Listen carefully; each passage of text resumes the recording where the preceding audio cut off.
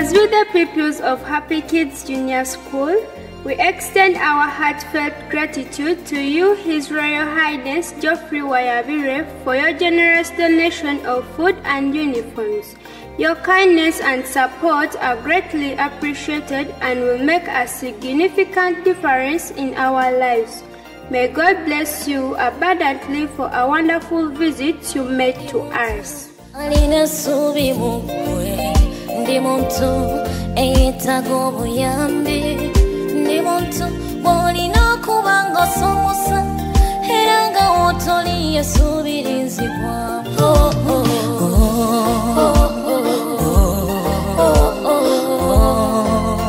Be my bridge.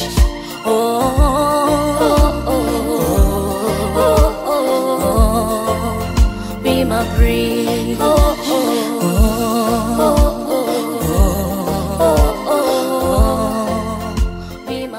Abaana njagala okubazaamu essuubi nti Katonda ali nammwe, era Katonda abaagala nnyo, Katonda abalowoozaako, era waba ayogera agamba nti singa ffenna tubeera ng'abaana abato, naffe abakulu ayagala tubeere ng'abaana abato.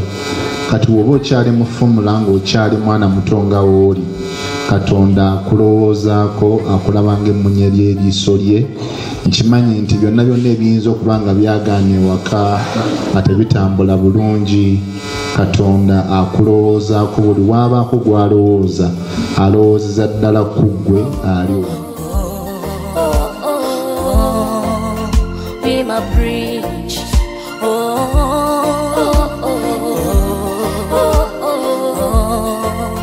Be my bridge.